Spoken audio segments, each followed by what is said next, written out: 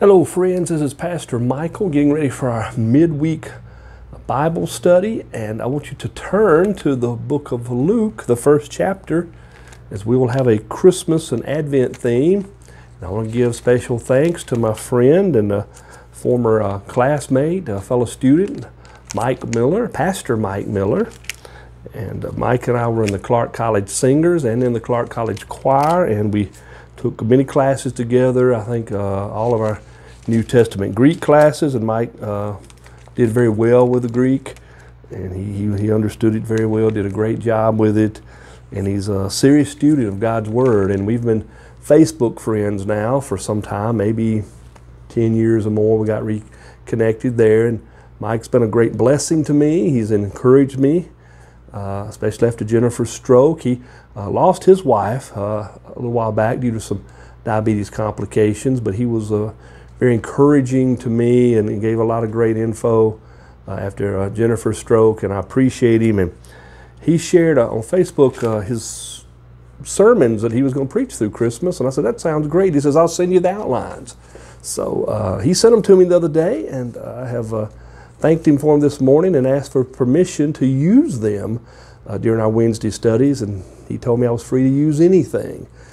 So I want to give him credit. He's the one that wrote this outline, but I want to help you here to understand the birth of Christ as Mary saw it. And then we'll look next week at the birth of Christ as Joseph saw it.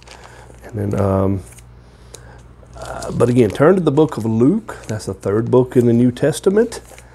Chapter 1, we're going to look at verses 26 through 38. And before we do that, I just pray that the Lord will bless the reading of His Word, that He will meet every need to all those who are watching and listening right now, that He'll bring encouragement, that He will do in the hearts and lives of those who listen and watch what needs to be done, so that He will be glorified, their need will be met, and Christ again will be glorified, and that we know that as He is glorified, our needs are met, and we have the answer to our prayers, the deep needs of our heart.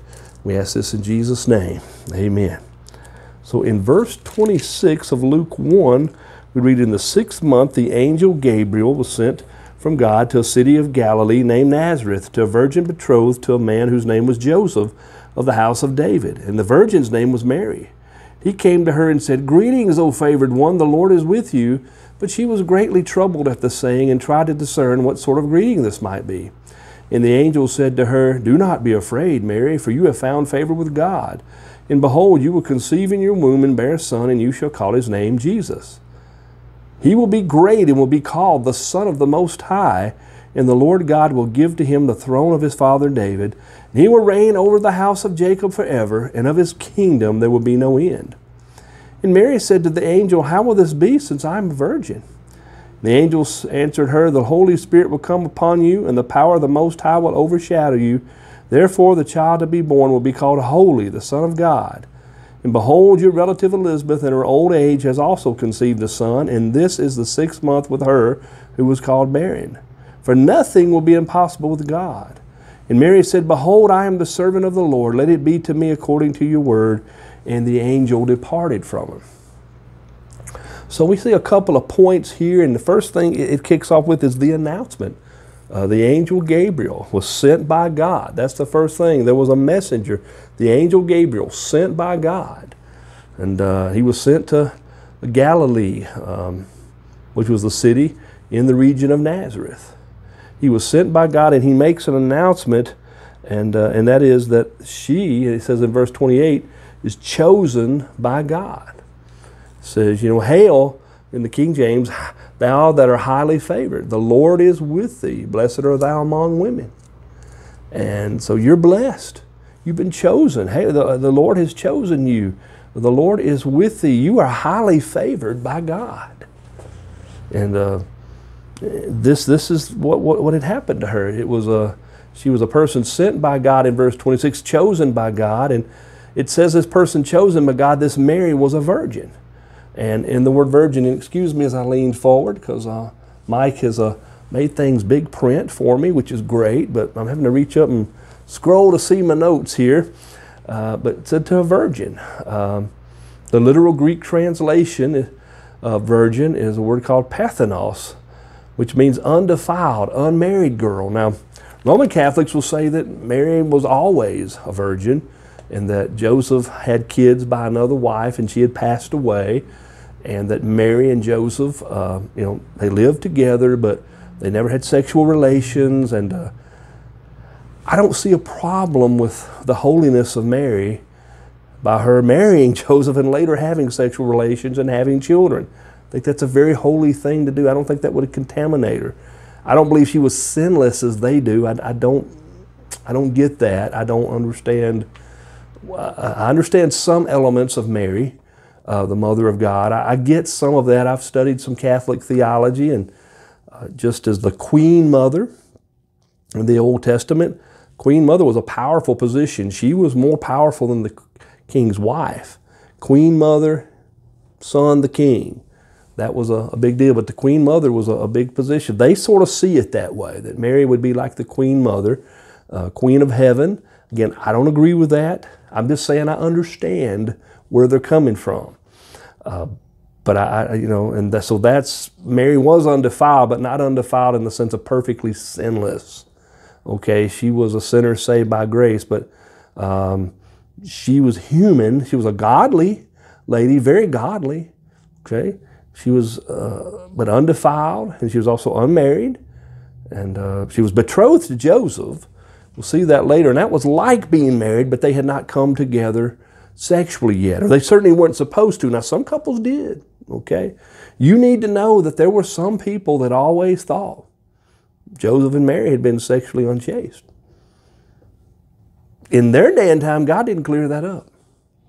Now, we know that from the scriptures and even from the tradition of the church. It's just any writings that were going on. We know that from that time, but certainly from the scripture, which is authoritative for our life and accurate and without error. We know that. But Jesus' day and time, they didn't clear that up. Take comfort that God doesn't always clear up everything about your story. Some people are going to think what they're going to think about you, okay? And God may not clear it up this side of heaven. It causes you to trust in the Lord and in His plan, that He knows what's best. But she was a virgin, a holy person. Again, I don't believe she was sinless, and I have honestly tried to understand where other people are coming from. I don't go around blasting things if I haven't studied it. I would advise you not to do so. If you're talking to someone Catholic and you haven't read as I have, just say, hey, we understand Mary is a very godly lady, and we have great respect for her, and she was a human mother of our Lord, but she wasn't the spiritual mother of our Lord. She was a human, and all Catholics don't believe the same thing about that. So there's varying degrees of that, but what they believe about her, but most do believe that she has a special place. The idea of praying to her is that, hey, when you pray to her, she doesn't have the power to help you, but she'll go to Jesus and He'll help you out. Jesus loves us. He doesn't love us more because His mama comes and asks us to do something. You can go directly to Jesus, and you should, because you have access. And I didn't get off into that, again, to blast other people. I'm just trying to straighten some things out, and at the same time trying to tell you I understand why some people believe what they do. Give you some insight that maybe you can explain this to other people, and without being ugly or out being, a jerk. But Mary was a virgin. She was sexually chaste. And the angel comes and says, blessed art thou, or blessed are you among women. You are blessed. You are a highly favored one, as the Lord is with you. Okay? And so the Lord was with Mary. I mean, there was some heavy stuff being laid on her here, but God was with her, and the Lord wanted her to know that He was there. And she gets this news that she's going to bear a son. She was going to conceive in her womb, as it says, and bear a son, and you shall call his name Jesus. He'll be great and be called the Son of the Most High. And the Lord God will give to him the throne of his father David, and he'll reign over the house of Jacob forever. And of his kingdom there will be no end. She was going to bear a son. But between that time of hearing this news about bearing a son and being called the favored one, she was greatly troubled because she's wondering, what's up with this? What kind of greeting is this that I'm highly favored? I mean, I know I'm just a lowly, poor girl. I'm from the line of David, but I'm poor. I'm nothing special. Nobody thought of her as anything special. But she's been told, don't be afraid. Angel knew what was going on here in her heart and said, you found favor with God. You could see her troubled face there. And so God was going to give her a son, and he was going to have this eternal kingdom. He was going to reign and rule. So this is what happened to Mary. This is the thing that happened. But here's her reaction, and I already touched on this. Verse 29 says she was troubled.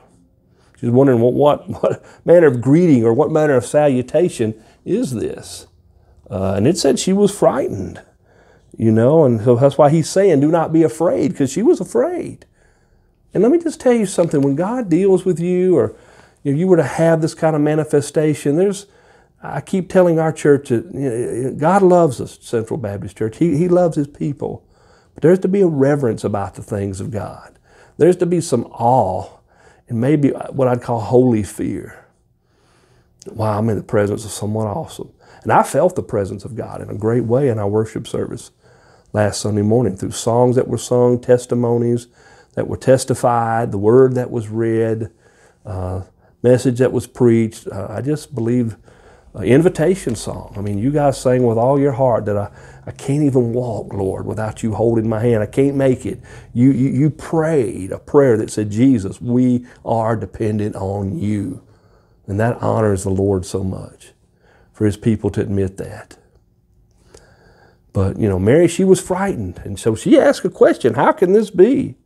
I mean, she said, how could this be?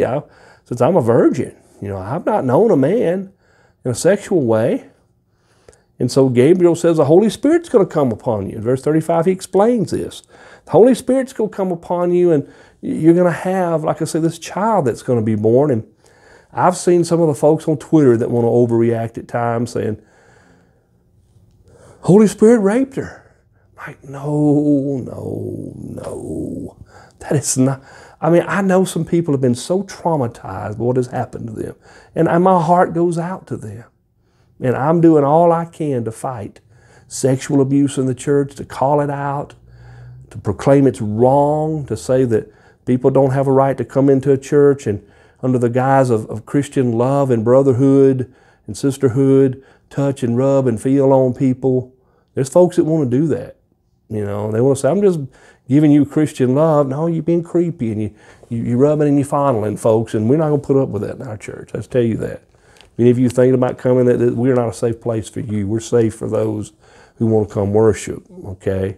So if you got a habit of rubbing all over people, we ain't the place for you, okay? We will call you out. Tell you to stop doing that, okay? And if you don't like it, you can go. I don't really care if we hurt your feelings, okay? And we ain't trying to hurt your feelings. If you were just honestly, I know some people are touchy and they don't mean anything by it, and we're not talking about that. We understand that, but we're just saying that there's a lot of predator kind of people want to, I don't know, they take advantage of the niceness of Christian people. We ought to be loving and nice, but we got boundaries up, and we're going to keep people safe, and that's okay. But the Holy Spirit didn't rape Mary, okay? Because we'll see later at the end of this that, she submits to this news that she doesn't resist it. So if you're not resisting something, and that's our third point here, submission and acceptance.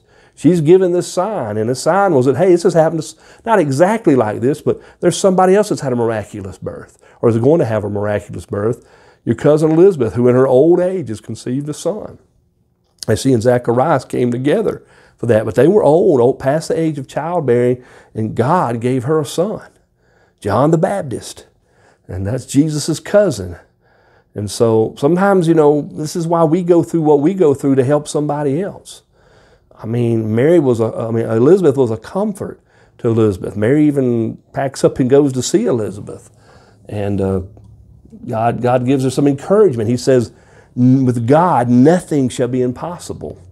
And so Mary submits to the Lord. She says, behold, the handmaiden of the Lord. Or as it says in ESV, behold, I am the servant of the Lord. But I sort of like, I am the handmaiden of the Lord.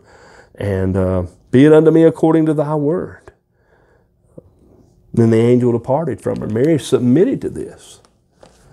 So it wasn't rape, okay? Mary submitted to what was happening here. And the Holy Spirit came upon her. And out of her came the Lord Jesus, the perfect God-man, 100% God, 100% divine, and 100% human. And Mary was one of the agents that God used. God may use you. And I don't even like to, God worked through her. God doesn't, her use is sort of a negative connotation, like, hey, you used me. And that I know I don't like it when people use me, but God worked through her. I think it's a better way to say that. I try to make sure that I don't use that. God used me, but Lord, flow through me, work through me, touch the world through me. I think has a better ring to it. So Mary accepted this, and she said, Lord, I'm yours. According to what you've said, let it happen. I surrender. Oh, Mary's response was one of surrendering. Folks, as long as we're fighting the Lord, we're never going to be happy. But if we surrender, oh, Lord, do so many wonderful things through us. So in this Advent and Christmas season, keep that in mind. I mean, I don't cringe every time I hear a secular Christmas song come on, but I don't listen to a lot of that. I listen to songs that, again, some of my Christmas stuff is a little different than some people. I do like some of the old classic pop standards, and I listen to those, but I like a lot of sacred music. I listen to a lot of sacred Christmas carols, choirs, and my friend Bill Maloney, an independent musician who's recorded a ton of albums, and about 80 some odd now. Bill has done some great work there, and he thinks about what he's writing about, and thinks about God, but also the human experience and how God has come into the world to touch the humans. He has a song I really love, Every Father Knows and Cares. And it's a Christmas song. And it speaks of the love our Heavenly Father has for us. So folks, that's what I want you to focus on. This Advent and Christmas season, focus on the Lord Jesus. Focus on what He came to do. And you'll find joy in your heart, even in the midst of seasons of difficulty. May the Lord bless you and keep you. Come and join us for morning worship, for the Sunday school hour, which is a Bible study hour at 10 a.m. on Sunday mornings, and 11 for morning worship. And we would just love to see you, love to have you there. So may the Lord bless you and keep you and make His face shine upon you. God bless.